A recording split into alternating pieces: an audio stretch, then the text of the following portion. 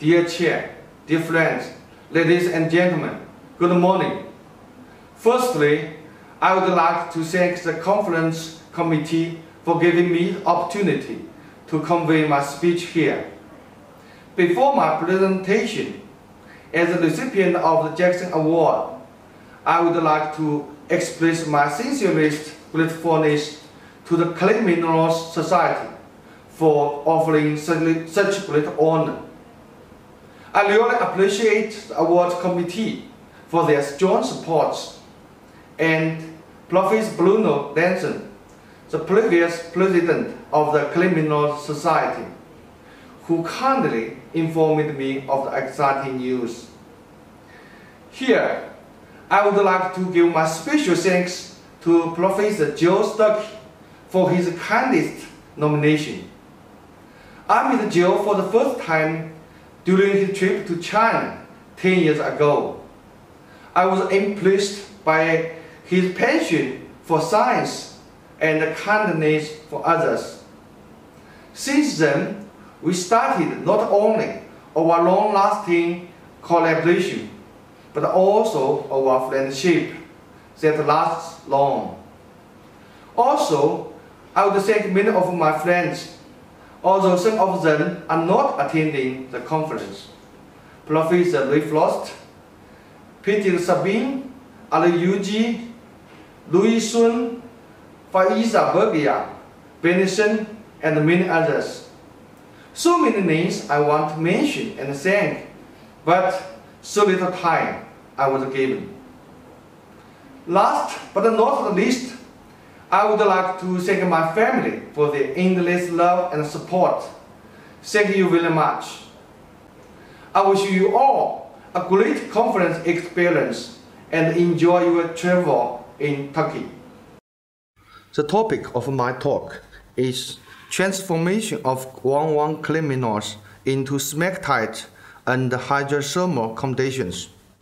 As we may know, the evolution of the Earth is pivotal for the formation of the present habitable Earth. In this process, minerals evolve as a consequence of a range of physical, chemical, and biological processes. Thus, the resulting minerals will record the history of the Earth's evolution, including changes in mineral diversity, crystal structure, chemical compositions, as well as minerals morphology. These changes and the related information are helpful for us to reconstruct the evolutionary history of the Earth and will understand some pivotal events in the evolution history of the Earth. Minerals, as the carriers of elements, they can bring elements to deep Earth with plate subduction and also can transport them to the Earth's surface via volcanic eruption, resulting in element cycling.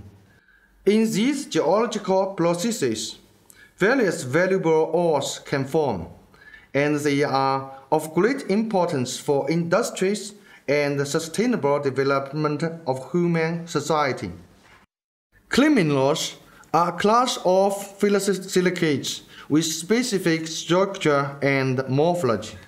As we may know, silicon-oxygen tetrahedral sheet and octahedral sheet are the basic units for clay minerals.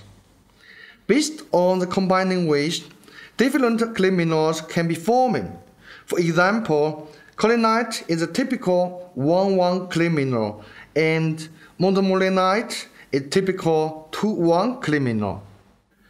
Because of the unique structure and properties, clay minerals are important mineral resources and have been widely used in a lot of industries as well as in our daily life.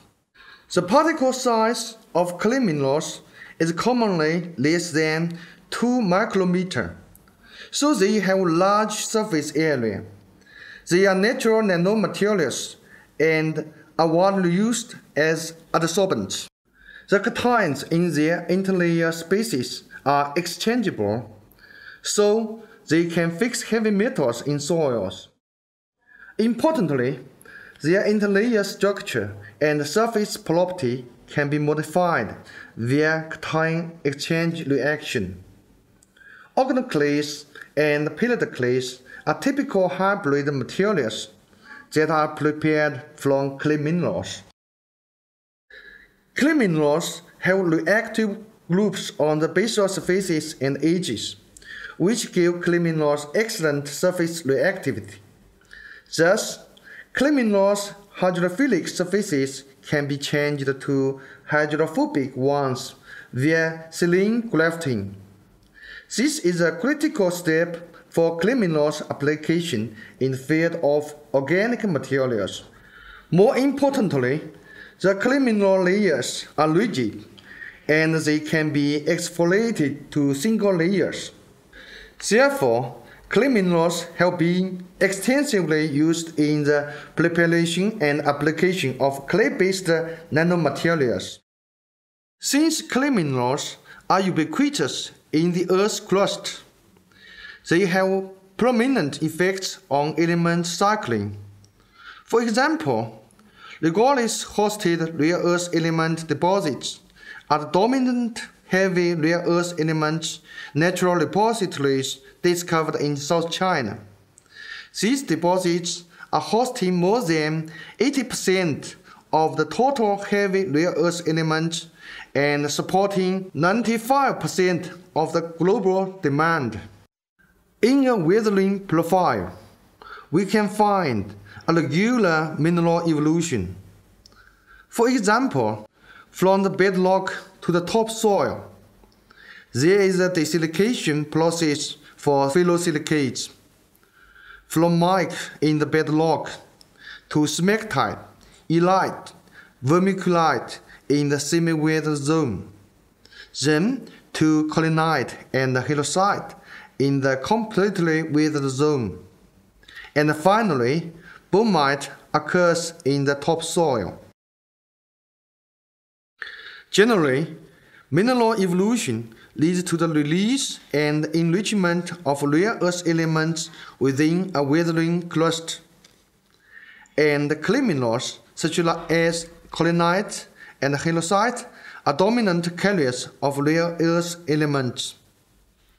More importantly, since rare earth elements are adsorbed on clay mineral surfaces, they are readily to be exchanged by other cations such as ammonium and further to be collected.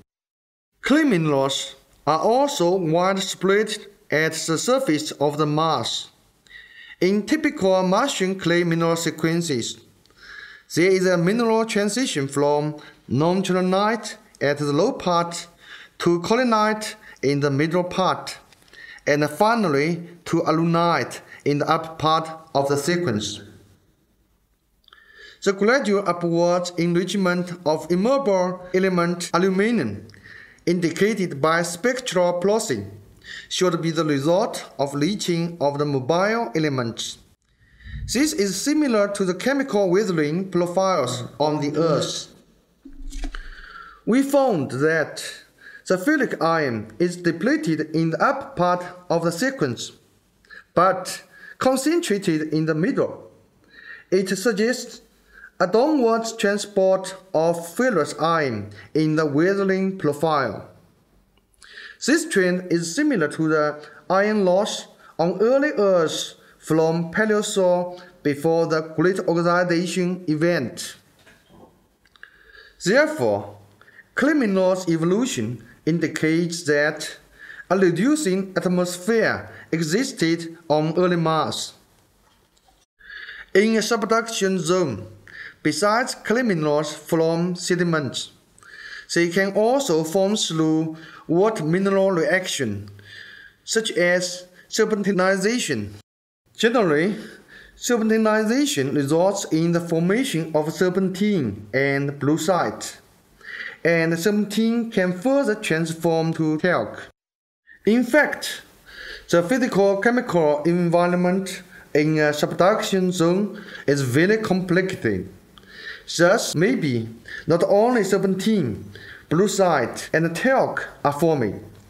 Other minerals, such as hydrotalcite and smectite group minerals are also most possibly formed. These resulting clay minerals can bring a huge quantity of water and metals to deep earth, thus further affect the global element cycling. Here, we can find clay minerals and their evolutions are important and helpful for understanding the planet's history and pivotal geological events, as well as formation of mineral resources. So far, 3 types of transformation pathways for clay minerals have been identified. One is the transformation between 2,1 clay minerals, such as electrization of smectite and glauconization of smectite. This type transformation has been widely found in the nature. 2,1 clay minerals can also be transformed to 1,1 type, like kaolinization of smectite. In contrast, the transformation from 1,1 clay mineral to 2,1 minerals is less found and reported, of which electrization of kaolinite that was most found and reported. Correspondingly, 2 transformation mechanisms have been proposed. One is solid-state transformation. It means the transformation takes place in a solid state. For example, electrization of smectite is a conversion between 2,1 clay minerals in a solid state. In this process, ion diffusion in and out of the structure controls the transformation. Meanwhile, stripping off one tetrahedral sheet from 2,1 clay minerals can also result in the transformation from smectite to kaolinite. We call it kaolinization of smectite. The other one is dissolution recrystallization. It means dissolution of the original mineral followed by recrystallization of a new mineral. Generally, in these processes, the fluid and log ratio is a key factor that controls the transformation process. As I just mentioned, compared with the other 2 transformation pathways, the transformation from 1,1 clay minerals to 2,1 type is much less found in the nature. Therefore, what we concern is, can all 1,1 type clay minerals transform into 2,1 smectite? And what pathway or mechanism is involved in their transformations? If such transformation can take place, it may be an important pathway for the formation of 2,1 clay minerals such as smectite. Also, such transformation can well explain the origin of the polar structure in mixed layer clay minerals. This is a structure model of hectorite layer, which is composed of regular stacking of elite and smectite layers. Here, we should note that the chemical compositions of these 2 silicon-oxygen tetrahedral sheets are different. So far, both ion diffusion and dissolution recrystallization mechanisms cannot explain the origin of such structure. Importantly, based on this reaction, we can synthesize smectite group minerals from 1,1 clay minerals. For example, serpentine is less abundant in the nature, but of higher economic value. Hence, we can synthesize serpentinite by using abundant serpentine. Thus, we conducted hydrothermal experiments to investigate the possibility of the transformation from 1,1 clay minerals to 2,1 smectite and transformation mechanism involved. We used kaolinite, halloysite, lizardite, and antigolyte as the starting minerals, and metasilicate as a source of silicon. Here, kaolinite and halloysite are typical di-octahedral minerals, while lizardite and antigolyte are tri-octahedral minerals.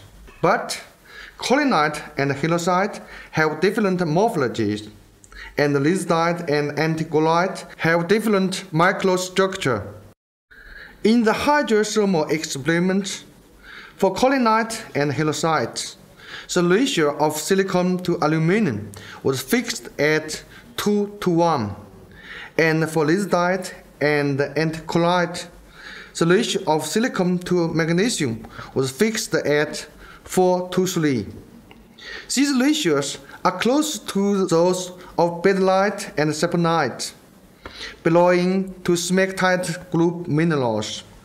After hydrothermal experiments, the products were collected and characterized by using a combination of characterization techniques, including XRD, FTIR, TG, TEM, and MSMMR. Here are the oriented XRD patterns of halloysite and its hydrothermal products. This is a characteristic reflection of halloysite. The basal spacing is about 0.72 nanometer. After 1 or 2 weeks, the reflection of halloysite disappeared, and a new reflection occurred at about 1.24 nanometer. Upon ethylene glycolation, the basal spacing increased to 1.7 nanometer. This means the newly formed mineral has swelling property. Thus, the XRD analysis implies the formation of smectite. For kaolinite, the transformation is similar to that of halloysite. After hydrothermal reaction, the reflection of kaolinite was prominently decreased, while a new reflection occurred at about 1.26 nanometer. And upon glycolation, the basal spacing increased to 1.68 nanometer. But we can find that a small amount of kaolinite was still present in the products after 1 or 2 weeks reaction. This indicates that kaolinite can be transformed to smectite, but the transformation rate of kaolinite is lower than that of halloysite. This suggests that the mineral morphology may affect the transformation reaction. Here are the TG and DTG curves of halloysite, kaolinite, and their reaction products. We can find that after hydrothermal treatment, the mass loss of dehydroxylation obviously decreased. This reflects that part of the surface hydroxyls were consumed during the transformation from halloysite and kaolinite to smectite. Also, we can find a slight increase of mass loss at about 150 degrees.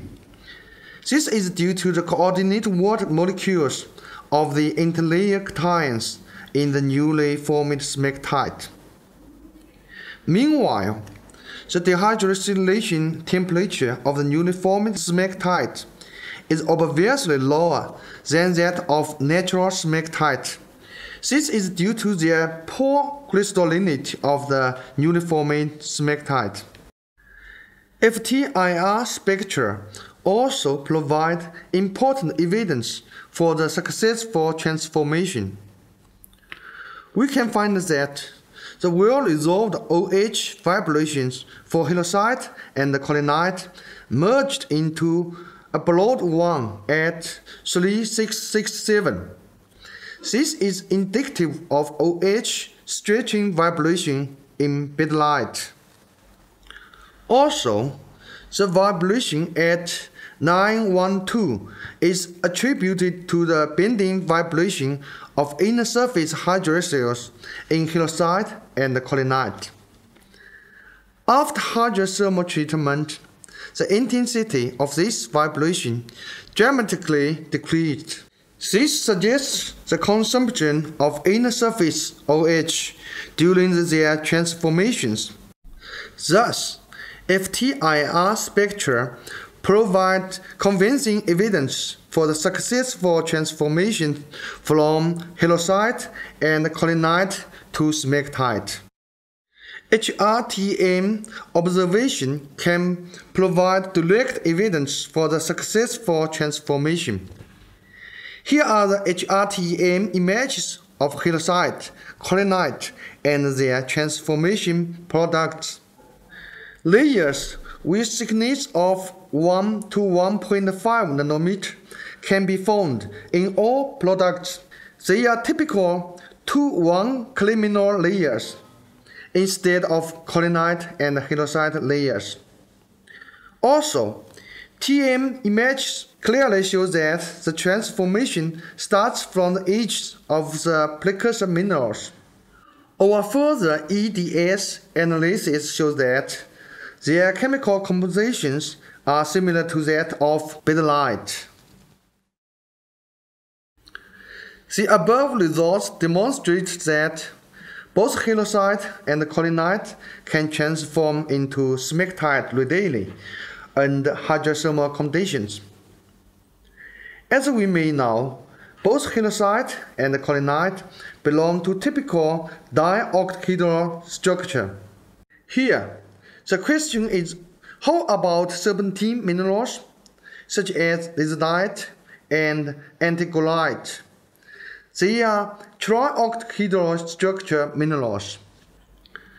Therefore, we conducted similar experiments on lizardite and antigollite under identical conditions as for halloysite and kaolinite.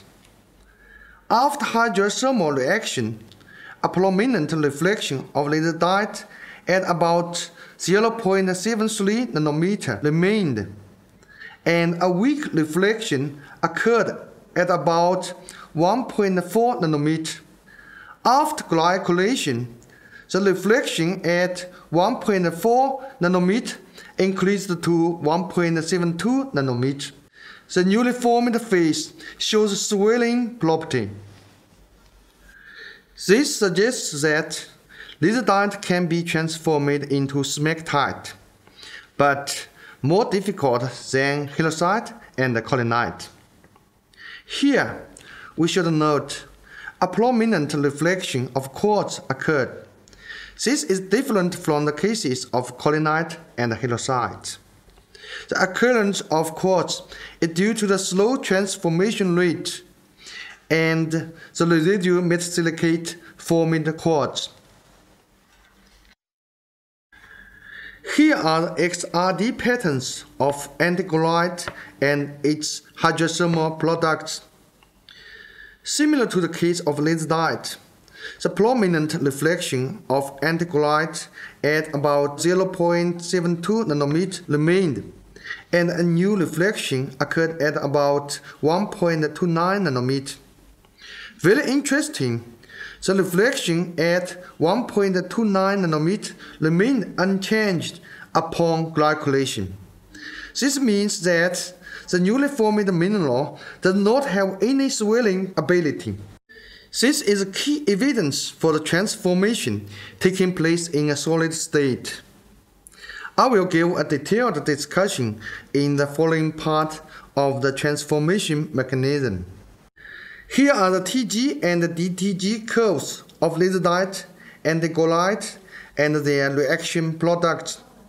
We can find that, similar to halloysite and kaolinite, the mass loss of dehydroxylation decreased after hydrothermal treatment. This is due to the consumption of surface hydroxyls of lizardite and antigollite during their transformations. Also, we find that in the case of lizardite, a prominent mass loss occurred around 150 degrees. This should be attributed to the loss of the interlayer water in the newly formed smectite. However, in the case of anticolite, there is no significant mass loss of interlayer water around 150 degrees. This is very different from the cases of lizardite, halloysite, and kaolinite. Such difference may not only reflect a lower transformation ratio for anticolite, but also may be related to the specific structure and property of the resulting minerals. According to the changes of the hydroxyl quantity before and after reactions, we had a rough evaluation of the transformation ratio. For lizardite, our calculations show that the transformation ratio is about 22% after 1 week and about 30% after 2 weeks.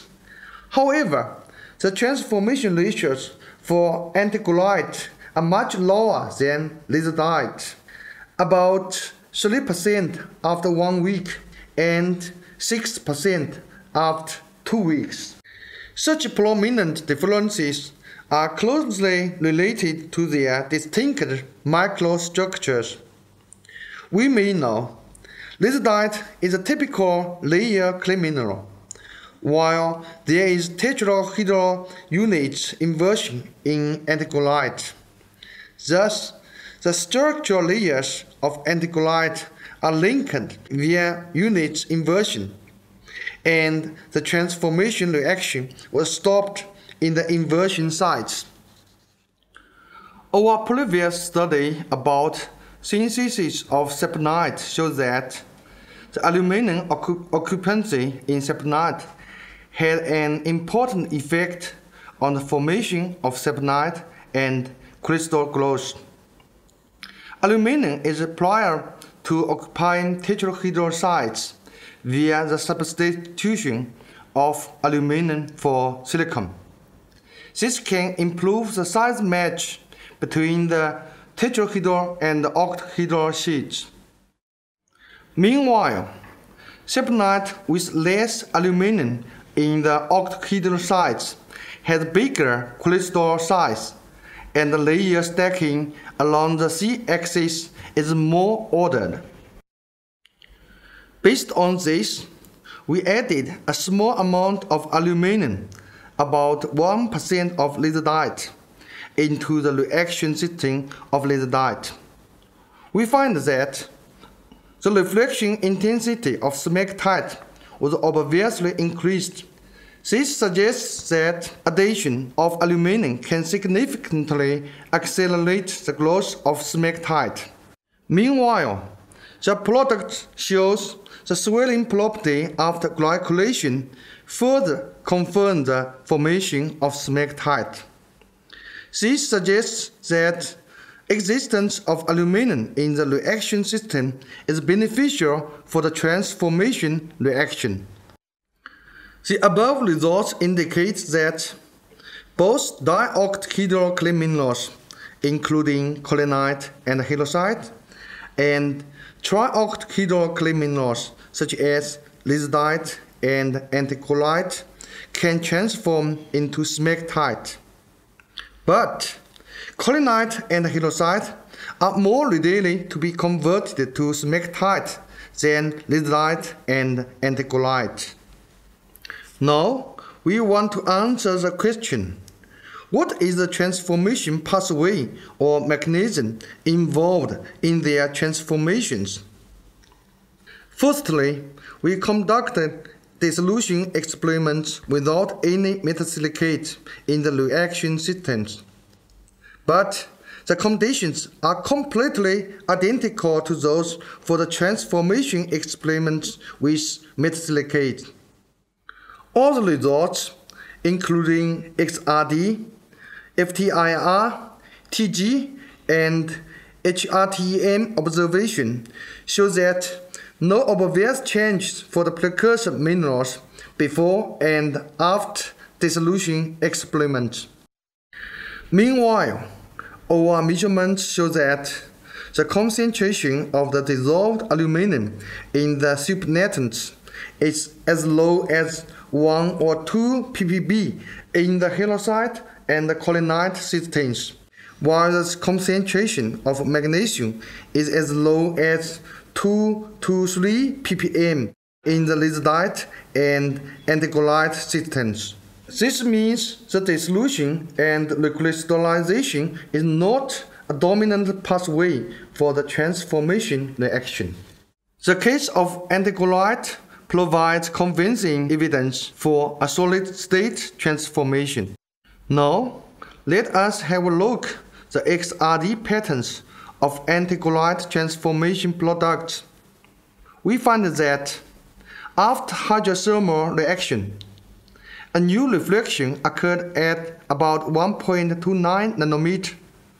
It should be attributed to the newly formed 2-1 mineral. But the glycolation tests show this newly formed mineral does not display any swelling property. Importantly, HRTEM image shows that smectite is only formed at the margin of anticolite particles. This enlarged image clearly shows the edge is composed of layers with a thickness of about 1.2 nanometer, while the inner part of the particle is anticolite. Such a phenomenon can be well explained by the specific structure of anticolite and provide convincing evidence for a solid-state transformation. Here is a structural figure of anticolite. The octahedral sheets are continuous and wavy, whereas the tetrahedral sheets undergo periodic reversals. Anticolite layers are bound via strong covalent bonds between the reversals. If dissolution recrystallization happened during the transformation, the resulting smectite should have swelling ability, since they are formed in a solution. However, we find the newly formed smectite-like mineral is non-swelling and is mainly formed on the margins of anticolite particles. This is most possibly because the transformation took place in a solid state.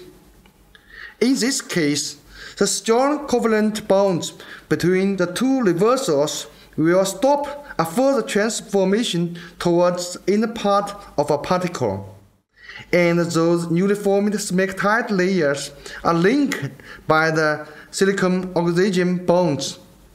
Thus, they will not show swelling property. Therefore, the case of anticolite strongly suggests a solid-state transformation.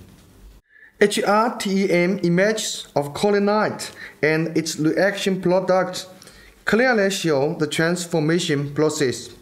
The transformation starts from the edges of particles, and silicon-oxygen tetrahedral act as wedges to intercalate into the interlayer space, then attach to the octahedral sheets of kaolinite. Step by step, layer by layer, the transformation proceeds towards the inner part of a particle, and finally, a complete transformation of kaolinite to smectite. Here, we should note that the newly formed tetrahedral sheets may have the substitution of aluminum for silicon. Thus, their chemical compositions may be different from the original tetrahedral sheet inherited from precursor kaolinite. Such a composition difference between the original and the neo-formed tetrahedral sheets can explain the origin of the polar structure. Our atomic force microscopy observations provide further evidence for the solid-state transformation. Here are AFM images of the hydrothermal products from lizardite. Our measurements show that the height of the particle's edges are obviously larger than that of the central part. Our further calculations show that the height ratio of the edge to the ascent is similar to that of 2-1 layer to 1-1 layer. This strongly suggests that the transformation starts from the edge of the mineral particles. This is consistent with the TEM observations. For example, for particle AB, there are 13 smectite layers at the edge and 13 lizardite layers at its central part. That is to say, the central part is composed of lizardite, while the edges are composed of smectite. This strongly suggests that the transformation starts from the edges and a solid-state transformation has been involved. In the case of lizardite, besides the transformation pathway of one lizardite layer to one smectite layer, similar to halloysite and kaolinite, we find that one smectite layer also can be formed through the merge of two lizardite layers. This process is accompanied by partial dissolution of lizardite layers. This may be due to the extensive occurrence of the substitutions such as aluminum for magnesium and aluminum for silicon. These substitution sites are crystal defects with high energy and are ready to dissolve. Therefore, pure smectite nanoparticles were occasionally found. This suggests that dissolution recrystallization may also be involved in the transformation, but not a dominant pathway. In the case of antigolyte, besides antigolyte particles covered by a very thin layer of newly formed smectite, we also observed antigolyte particles with very long smectite layers.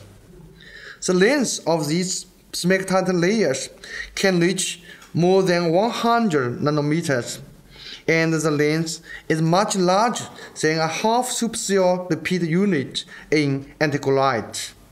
This implies that the epithelial growth of smectite layers might also be involved in the transformation process.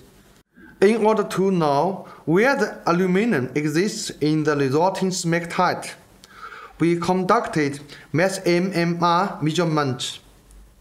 Here are aluminum spectra of halloysite, kaolinite, lizardite, and their hydrothermal products. We find, for halloysite and kaolinite, aluminum only occupies the octahedral sites. However, in the hydrothermal products, 3 aluminum signals recorded. Besides aluminum in octahedral sites, the signal at about 71 ppm should be attributed to 4 coordinate aluminum in the tetrahedral sheet, and the signal at about 55 ppm is attributed to aluminum in 3-dimensional silica framework of amorphous physics. For lizardite, both the signals of aluminum in octahedral and tetrahedral sites were recorded. After hydrothermal treatment, the signal of aluminum in octahedral sheet disappeared, while that of tetrahedral sheets obviously increased. As no aluminum was added into the reaction systems, the change of aluminum signals strongly suggests that the migration of octahedral aluminum to tetrahedral sites via partial dissolution of precursor minerals.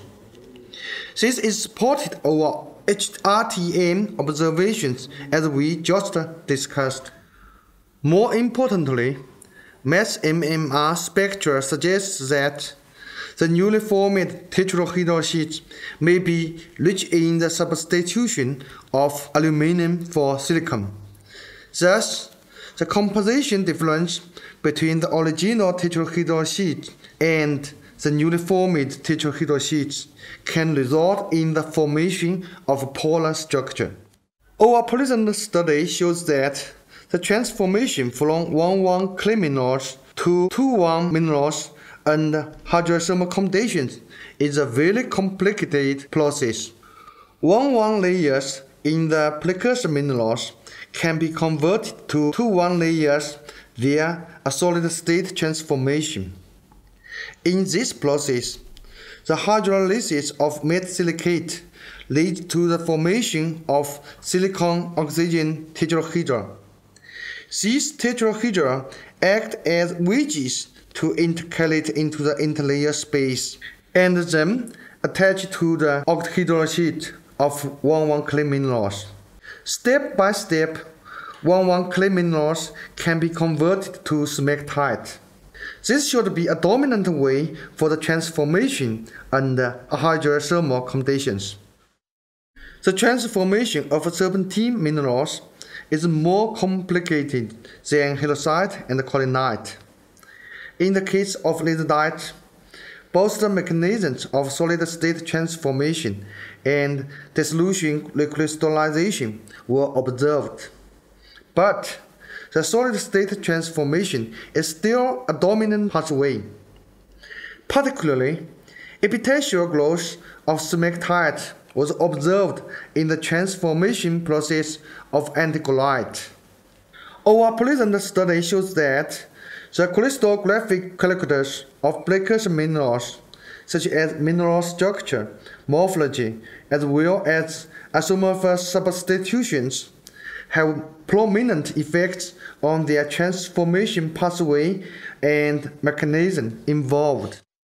In summary, our study shows that 1,1 clay minerals can transform into smectite, but different pathways and mechanisms can be involved. Thus, we can synthesize smectite materials such as serpentinite with high economic value from 1,1 clay minerals. In the transformation for 1,1 clay minerals to smectite, solid-state transformation is a dominant pathway. The substitution of aluminum for silicon were formed in all products. Such substitution may be able to improve the size match between the newly formed tetrahedral sheets and the octahedral sheets in the precursor minerals. This is critical for successful transformation. Since the newly formed tetrahedral sheets may be rich in aluminum due to the substitution of aluminum for silicon. Thus, the chemical composition of the newly formed tetrahedral sheets may be different from the original sheets in the precursors. Therefore, we propose that solid-state transformation may be a possible origin of the polar structure in mixed-layer clay minerals. Thanks for your attention.